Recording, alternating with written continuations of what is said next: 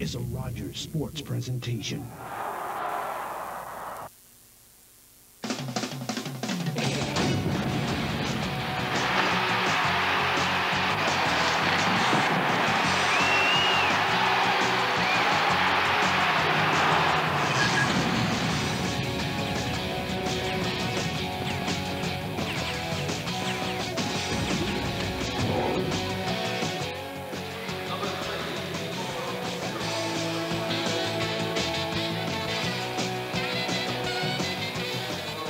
Hi again, everybody. Welcome to the Brampton Center for Sports and Family Entertainment. I'm Doug Anderson, along with Shad Dales. We'll be bringing you the home opener of the Brampton Battalion tonight against the Plymouth Whalers. And Shad, a very strong season last year for the Battalion, but they've lost a couple of players. They have lost a couple of players. It'll be interesting to see how they will fold out today against one of the more dominant teams of the OHL, the Plymouth Whalers. They've been a great team for a number of years now. But like I said, the Brampton Battalions, they lose 5 players. Their star player, Klesla, now drafted by the Columbus Blue Jackets, a tourist, then going to the Islanders. It's interesting to see who's going to step up. Guys like Jay McClement, who had a 30-goal season last year. These guys need to step up, a new identity. So here we go, a new season here in Brampton. Yeah, McClement, one of 2 players last year, or in the Battalion's history, that have had 30 goals. Everyone knows Rafi Torres. Not a lot of people know Jay McClement.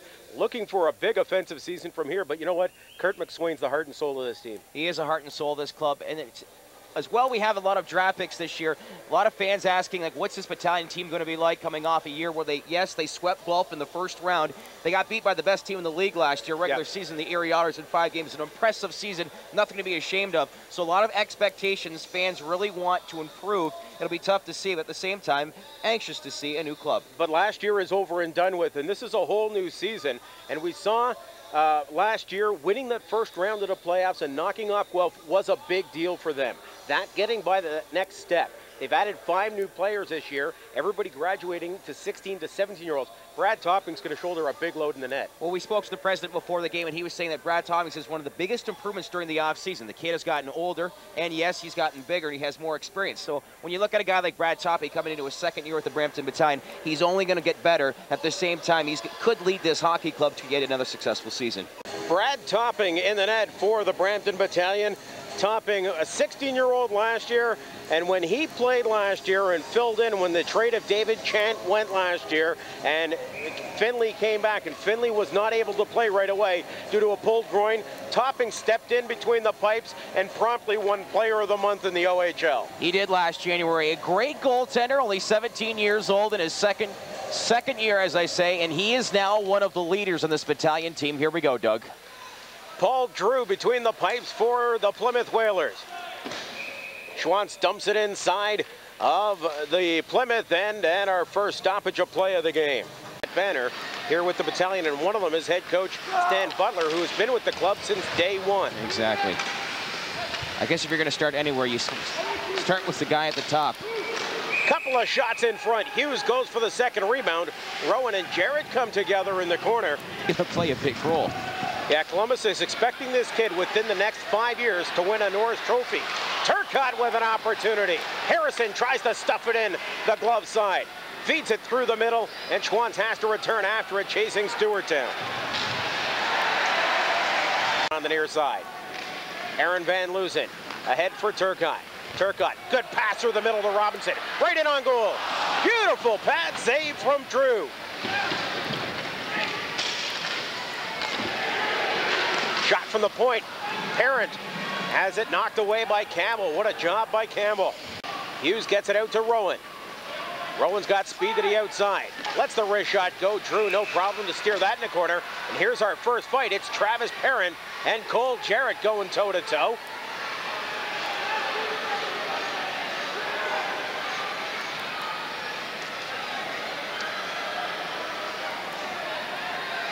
Parent definitely was the entry there in the reach.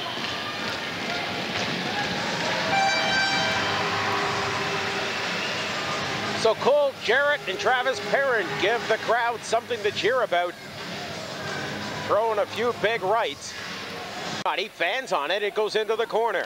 Campbell after it, Harrison right on top of him. McClement goes in the corner, hammers his man along the boards, and we're gonna have Jay McClement going off. McBride takes exception to that. Also coming in And the fisticuffs continue along the boards. So McClement already going to the box. And we'll see how this shakes down with the final 55 seconds here in the first period of play.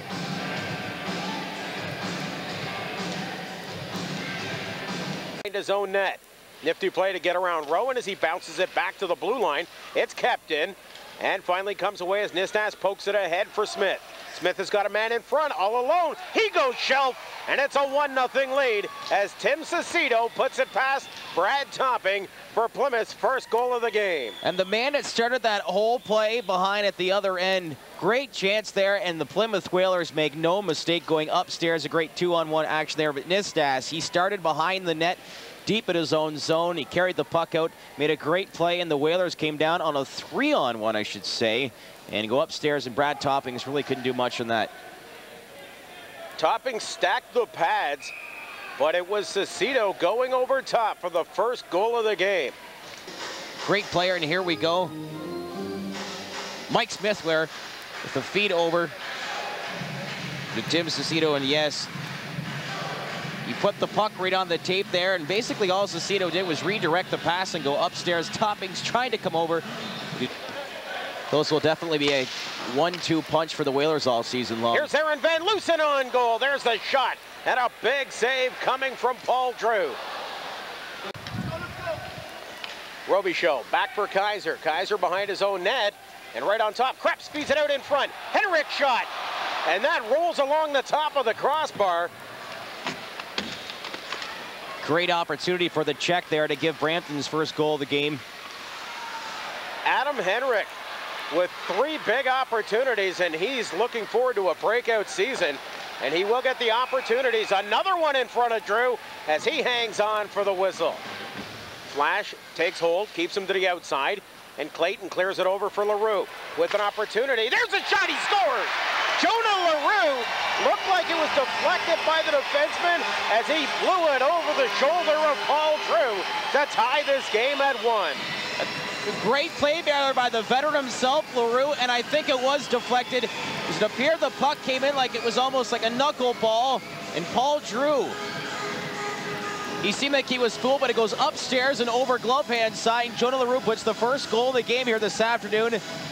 5.5 to go here in the second period now, Doug, and we got a tie game at 1-1.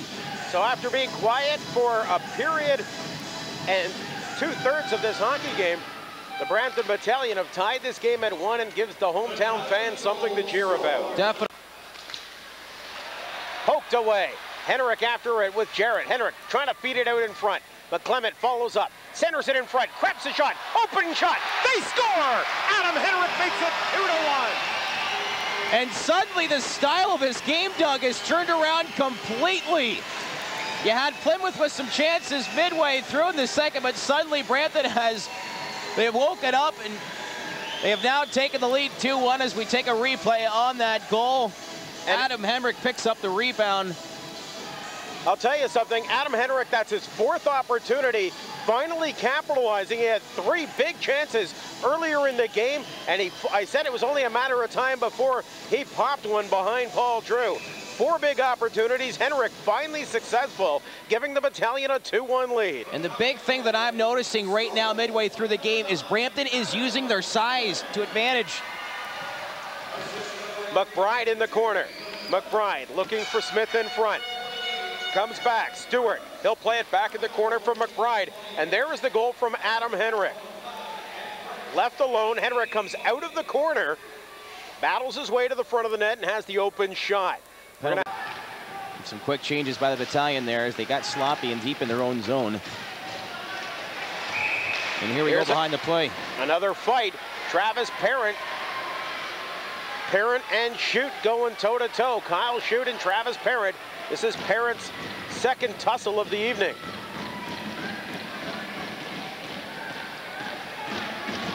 Travis Parent definitely one of the bigger defensemen on this team. Size of the blue line, as we're saying, exactly what you're saying there, Doug, because that's the only way, it's the best way that you can teach a team. Krebs goes down, hit along the boards. Seen them since day 1 and game 1. Here's a 2-on-2 break. Looking for Hughes all alone. Right in on goal to the backhand. Big pad save from Paul Drew, robbing Brent Hughes right in front. What a pass. Hitting Hughes on the tape, sending him in all alone. Very important. The Battalion have been successful. In front, backhand shot. Topping grabs it and makes the save off Nistas. They've been successful throughout the game with the penalty killing. And this face-off stepped up way outside. Cole Jarrett.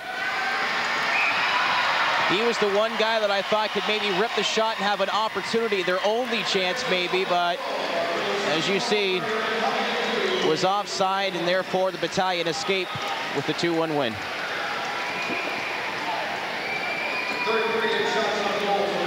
So a big 2-1 victory to kick off the home schedule for the Brampton Battalion. And Battalion, down by a goal, have turned this all around and came back with 2 quick goals from Jonah LaRue and Adam Henrik as they walk away with a big victory, a 2-1 victory here in the Brampton Center. And Chad, give me your thoughts on the third period of play before we go into a recap of the whole game. Well, I think the biggest thing, especially late in the game, was their maturity that a lot of these players displayed on the ice. A 5-on-3 opportunity late in the game for the Plymouth Whalers, and they killed off the penalty. Their penalty killing was very successful throughout the entire day. They had a major penalty. They killed off a little bit of time, but as well, they played heads-up hockey, and it appeared throughout the majority of the third period they were still quick, and Stan Butler has them clicking on all cylinders early on in the season. Absolutely. How shocked were you to see Turcotte taking a face-off in a 5-on-3 situation with time winding down in the third period of play? Well, if you asked me before the actual game, yes, I would have been surprised, but throughout the game, you have to give this kid the opportunity because he displayed the confidence on the ice, and in my opinion, there's no reason why he should have been taking the the face-off. And he certainly won his share of face-offs during the game. He was very successful taking face-offs, and I think that's got to be a pleasant surprise for Stan Butler. Well, this kid's got great hands. He's got great speed. He can pass the puck. He can put the puck in the net. I think Brampton fans are very excited and have something to look forward to in the future, and that's Turcotte being in the Battalion lineup. What a great way to finish off a home opener. The Battalion walk away with a 2-1 victory. We're going to come back with a little bit more here from the Brampton Center. Stay with us for the Battalion's home opener on OHL Primetime, live on Rogers Sports.